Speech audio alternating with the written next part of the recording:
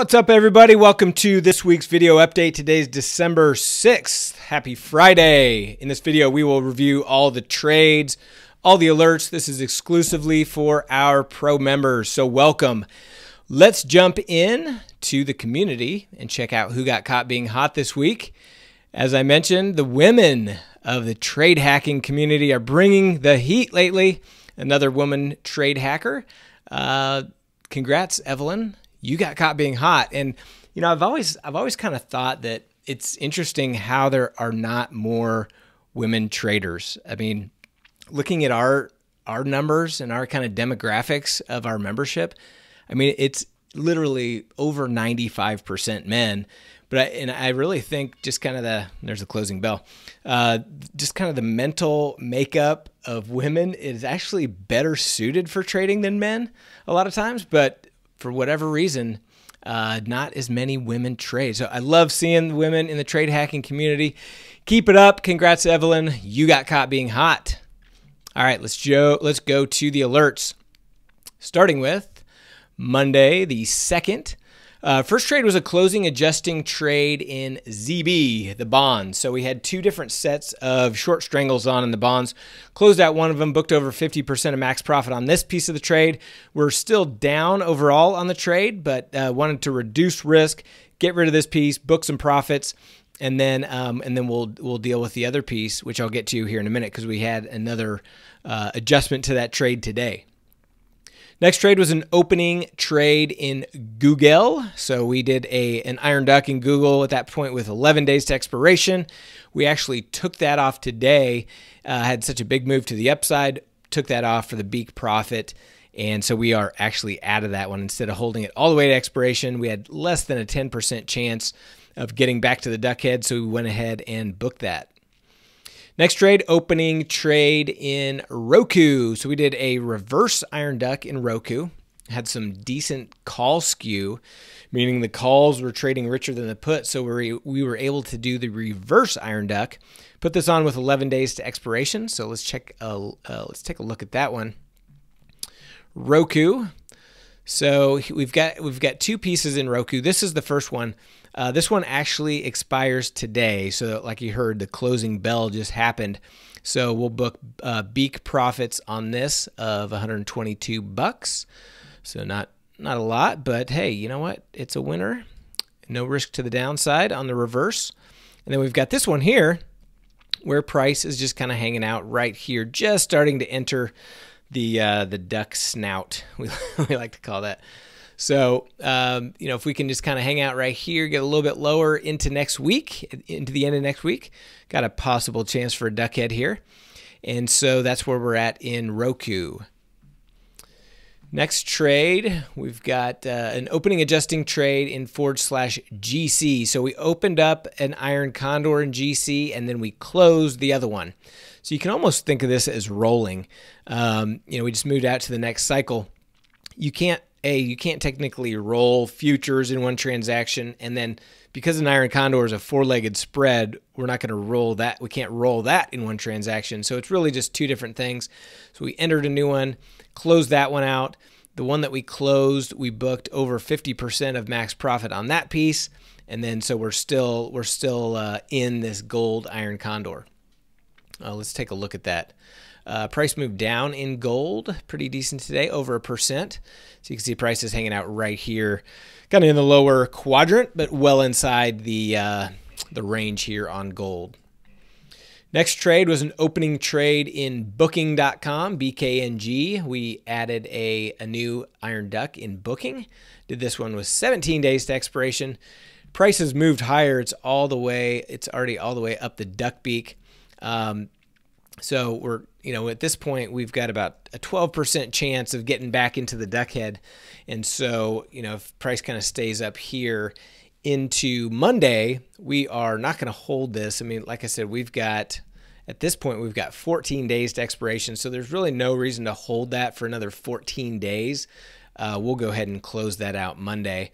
Again, per our criteria, we like to, if there's under 10% chance of getting back to the duck head, we like to just close those out.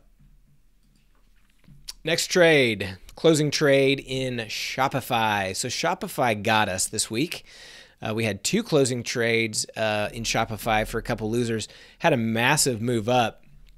For those of you that were in this trade, SHOP. Let's go to my 3-month daily here. I mean, we had this, we got in on this day here, and when the market was down, and it had 3 rips higher, rip, and that's a pretty substantial move. I mean, we're talking from, depending on where we got in, 315 up to 370 in the matter of a couple days. You can't sustain that, even though it's a high probability trade. We got smoked out of a couple of those Shopify ducks. And we've got another one on. So you can't be afraid to jump back in. You got to look at kind of every trade as a separate probability. I know some people will say, well, I'm not trading Shopify. I got hurt in it last time. Well, that doesn't really have anything to do with what it'll do this time, but I understand the feeling. So anyway, we've got one of the next alerts was adding another reverse duck in Shopify. So here we are, and price is hanging out right here. And so, obviously, if Shopify goes back down, we'll collect that big profit. If we get a continuation to the upside, hopefully not too far, we will have a chance at a duck head. Now, this is December 20th, so this isn't even next week. We've got 14 days to expiration, so we will see what happens in Shopify. Shopify owes us some money, so hopefully it'll give it back with the next trade or two. And the next trade was a closing trade in /CL oil. So we closed out our short strangle, booked over 30% of max profit, got a really nice contraction in implied volatility on that day, gave us a chance to just get out of that with a nice quick winner. Next trade, closing trade in Shopify. So that was the second one I mentioned. Next trade, opening. So this is the one we opened. Sorry, I'm kind of jumping ahead. So we already covered that. That's the one we just showed. Next one, opening trade in RH. So we did a earnings iron duck in RH. This one just had 2 days to expiration. And so this worked out fine for us. It after the announcement, price really ran higher. So we were in the duck beak. We were going to collect a duck beak profit. And then what happened is last night in the overnight session, which is when it typically happens, we got assigned. And so what happened is we got assigned on one. So we were doing 2 contracts on the trade. We got assigned on one of our 192 half calls. Now, I know a lot of people in the community were in this trade, and I don't know if anybody else even got assigned. It can be kind of random sometimes. And so we had 2 contracts. We only got assigned on one of them. And so what we did is we just closed out the rest of the trade. So I sent out an alert. We had to do it kind of in legs because it was an odd number versus our even number of contracts.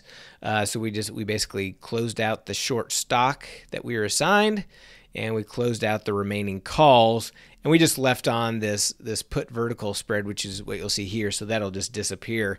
It'll expire worthless, and so we essentially just booked the beak profit of that duck overall. A lot of people get a little bit freaked out about assignment. We do have a mini course all about options assignment, so make sure you check that out. It's not really that big of a deal. If you get assigned, what we typically do is we just close it out, and your risk doesn't change. Nothing really changes. We ended up just booking that beak profit, so it's no different than had it expired. We had to pay a couple extra bucks in commission to close those out, but not that big of a deal. So this part of trading, it's going to happen from time to time, especially with these trades that you're holding close to expiration. It's just part of it. When you have in the money options that close to expiration, that deep in the money, especially with RH, I mean, look at this huge move up. I mean, it was so far in the money, and that's why we got assigned. So not a big deal, but that's what happened in RH. By the way, if you want to know more about that, if you're still not quite sure, just based on that brief recap, go into the community. I posted 2 different videos, one before the market even opened, alerting our members about the situation, and then one after I closed it and kind of legged out and pieced out. I thought it warranted more clarification, so I recorded another video. So those are in a post in the community. So if you have questions about that, feel free to check that out. Next trade, opening trade in Ulta. So another earnings iron duck, and this one kind of same situation. It's like Groundhog Day. The market goes up, up, up, up, up. I don't think it's not allowed to go down is what I'm starting to learn. So another earnings, Iron Duck and Ulta. So let's take a look at that. This is another one that we're just going to let expire. Where's Ulta? There it is. So big move up after earnings, as you see. And here is our Iron Duck. So price is way out here. The options are going to get exercised and assigned. Toss in the U.S. doesn't charge any fees for that, so that's why we're not wasting any commission to exit. We'll book a profit of 130, which is our beak profit. Next trade, closing trade in RUT. So we had a weekly double calendar on in RUT, booked a nice profit of over 450. I think it was 460 to be exact. The front week options were set to expire the following day. So we kind of look at that as anywhere from one day or less until expiration. We like to get out of that either on expiration day or 1 day before. And so we had some nice profit. Didn't want to let that get away, so we went ahead and booked that. Next trade, opening trade in Costco. So we did a pre-earnings long straddle in Costco, just targeting 15%. These are, we just try to book small profits on these. We had a nice contraction. Let me show you the chart of Costco. A nice contraction in implied volatility, and it went even further today. But we've got earnings coming up next week. Okay, so we've got earnings right here on the 12th, I believe. Let me double check that. Yeah, 12/12 after market. And so look at this implied volatility. It's just contracting. So by buying a straddle, we want implied volatility to expand or go higher, and we want a decent move in the price of the stock. So either decent move down or a decent move up. We don't care. So that's what this looks like on the risk profile graph. And so you can see prices hanging out right here. We're down a little bit. I mean, just a huge contraction in implied volatility today. So if we can get a little bit of an expansion going in and a price to move one way or another, we'll be in good shape and hopefully can book a profit on that before the earnings announcement. We do not hold these through earnings. We want to be out before the announcement happens to avoid the IV crush. Next trade, closing trade. That was the RH one. Like I showed, I bought back those short shares that we were assigned. We bought back the 192 half call. And then we are letting the put vertical expire worthless to collect that beak profit.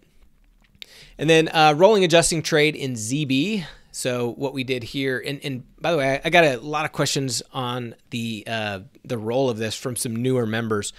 So when you are trading options on futures and you need to roll those options to the next cycle, the exchanges and then hence the brokers don't support rolling options on futures in one transaction. Okay, so you have to do it in two separate ones, and that's why the alert looks like this. So essentially, we're buying back our current piece, and we're reselling it in the next cycle, and then we can adjust our strikes too, which we did in this case. We adjusted our calls from 164 to 161, kept our puts at 161, and so now we have the short 161 straddle in the next cycle. But you've got to do that in two separate transactions. It's a pain. It's not as easy. It's not as efficient as equities, but it accomplishes the same thing. We're buying this back for 330, and we sold it for 436. So you're getting that net credit just like you would if you rolled an equity product. Okay, so it's the same thing. Just got to do it in two different steps. There's very little value left in the calls with bonds moving down. So we rolled our calls down, and then with just 21 days to expiration, we rolled it all out to the next cycle with 49 days to expiration. Another thing, again, a reminder, the different brokers display the month title on these options on futures a little bit differently. So what TOS labels as Jan and Feb, Tastyworks might label as December, January. So always pay attention to these days to expiration. We're always going to be doing this between that 30 and 60 days to expiration. So when you're getting ready to do this, make sure you're checking the DTE, not necessarily what they're calling the actual future cycle. Okay. Next trade, opening adjusting trade in ZW. So we added an iron condor in wheat. We did have the ability. Well, here, first of all, here's the one we just added. So we just did this today. So price is right here centered. No profit or loss yet. The other piece of this, the one in the previous cycle, we certainly could have taken off today, but I just figured, hey, let's give it over the weekend, see if we can squeeze a little bit more juice out of this. But we're over 50% of max profit on this piece, and we'll take that off probably first thing on Monday. Now we're going to be kicking ourselves if we get a huge move, on Sunday night or before the market opens on Monday. But assuming just kind of normal market action, we should be able to squeeze a few more shekels out of this one. Next trade, and lastly, was the closing trade in Google. So I already mentioned that. We put on that iron duck in Google earlier this week, and just a few days later, booked a big profit, and we were out of Google. So this market just continues to be super strong. I mean, what we were looking, I put out a video last night just kind of with some thoughts, and my anticipation was after this big flush down, we were getting this little bit of a pullback, and I was looking for a potential rollover, knowing that the non-farm payroll and jobs reports were coming out before the cash opened today. I anticipated a downside. Well, that's not what happened. We exploded higher. And so what now, right? So, I mean, nothing changes. I mean, that's simply an assumption, right? And you can play that assumption with different short delta. We already had some short delta. I didn't put on any more short delta based on that. Actually, I did in my personal account, but not in the alerts portfolio. But so now, what's happening? Are we off to the races to the upside and just going to continue to hit new high after new high after new high? Well, that's certainly an option. Or we could still roll over. So we'll see what happens. We're positioned with short delta, so anytime a big rip higher like this happens, obviously that doesn't feel good on those short delta positions. But at the same time, if this thing tanks, or if it did tank, then you want that short delta. So it's you just need to find that balance of what works well for you. Right now, we're about 3-to-1 on our short delta versus our theta ratio. So, and that's beta weighted to SPY. So for every dollar of theta we have about minus $3 of delta, or $3 of short delta. And so we are definitely positioned for a downside, but we're also, I mean, if it does go higher, is that going to hurt our profits? Yeah, but I also think it's a necessary evil to have. So that's the plan. I've gone over all the alerts. Let's take a look at some of the other positions, starting with /6B, the British pound. You can see we've had a little bit of a rally in the British pound lately as well.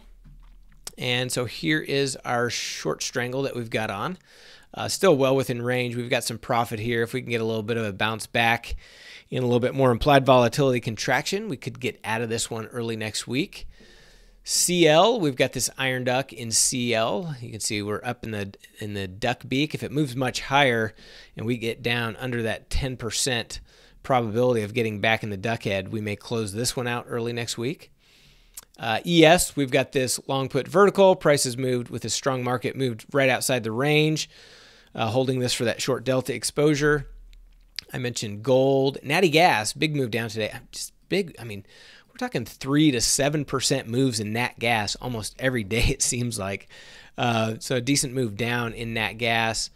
We had reduced our exposure by buying back one of our other sets of short strangles. And so if price does kind of move near one of our break evens, we are not going to hesitate to add another piece, especially with the implied volatility levels that we're continuing to see in natty gas. If we take a look at the corresponding ETF, which is UNG, IV percentile 86, IV rank of 55, so nice and juicy options in there. Would like to get another piece to that on if it presents itself. Oops, let me get back to the platform. Let's see what else we got. Bonds, I mentioned. Wheat, I mentioned. Apple. Apple continues to be just a monster to the upside. We've got this short delta piece on, and so prices moved out of our range. We'll look to either roll or close this potentially next week if it continues higher. Otherwise, we're just going to hold steady for now, hoping it gets back into range at some point. Adobe, we've got this pre-earnings long strangle. It's almost a straddle, but you can see it's just one strike apart. Prices just kind of stayed in this little range, so we're down a little bit. So just waiting, looking for price to make a decent move outside, and so to book a profit. So we'll see what happens. Adobe announces earnings on 12/12, so we've got a few days into next week for that to happen. Again, we just like the Costco one, we're going to close this before the earnings announcement. So we're looking for a quick move before that. If not, we'll just close it out. Other earnings, before I move on here, other earnings to look at for next week: AVGO, which is Broadcom. I mentioned Adobe, Costco, AutoZone, Lululemon, Oracle. So some decent earnings next week. Several of those with Iron Duck earnings potential as well. So we will be checking out those and look for posts about that in the community from both us as well as other members. Amazon. So we've got this Iron Duck in Amazon. It expires next week, Friday, and you can see prices right here in the duck head. So if we can if we stay right here, we'll book a nice duck head profit. Obviously, we've got a full week of trading before that happens, but hopefully it stays in this range. Booking, I mentioned booking, yeah. Costco, I mentioned DE. John Deere, we've got this short call vertical here. We're at a point where we could even take this off or roll it. I'm going to continue to keep this for some of that short delta exposure. Kind of what I was talking about before. We got this big push down. We've kind of rallied up, and hopefully we can get a little bit more of a rollover in John Deere. So we'll see what happens there. DIA, we've also got a couple of short delta positions, a couple of short call verticals. With this strong move up, price has moved out of range, so we just need a little downside to get back in there. Same with IWM. And same with QQQ. So kind of singing the same dance. Singing a dance? Singing the same song on that one. So that's the deal there. RH, I mentioned that one. Roku, I mentioned. Shopify, I mentioned. SMH. We've got this short strangle. Price is hanging out up here in the upper end of the range. I was hoping to get on another piece in SMH, but man, this implied volatility contracted quickly. And so we didn't get one on. I wanted price to be kind of near the break even, but also have that higher IV, and implied volatility just collapsed. So now it's down into the 10 range. So not looking to add to that. Just going to manage our current position.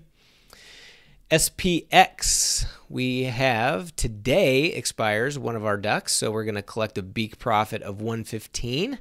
You'll see that alert go out after the market closes. And then we've also got this other one, which expires next week, or December 16th, I should say. And you can see prices hanging out right here. So we've got about let's line up our calendars here, put it on 12/17. So we've still got over a 30% chance, 32% chance that it could come back down into our duck head. So not looking to take that one off yet, but the one does expire today for beak profit. So if we get some decent action next week, we will, well, probably, even if we don't, we'll probably add another SPX Iron Duck. I like to have at least a couple of those on at any given point. SPY, we've got this short call vertical, which was originally part of an Iron Condor. Price outside the range, which is similar story to our other short delta positions. I mentioned Ulta, booking the beak profit there. And then lastly, XLK, another short delta position. We need some downside to get back into range on that one, or we'll be looking to either close or roll that. So those are all the alerts. Those are all the positions. Look for those earnings plays next week, whether either it just posts in the community or actual official alerts. And then the other thing I was going to mention is bonds. So let's go to ZB. Where are you, ZB? There you are.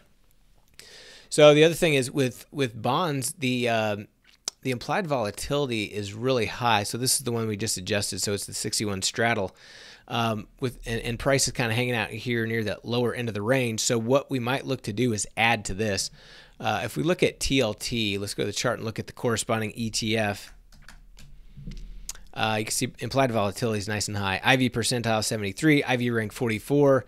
And so we may look to add another strangle in ZB, just kind of centered around the current price here, kind of like that. No, that wasn't very good. If this is the price, it's going to be more like this. See if I can use my skills. There we go. So anyway, just kind of spreading out those break evens, taking advantage of that high implied volatility. So that's the plan in bonds. Hope everybody has a great weekend. If you have any questions, let us know.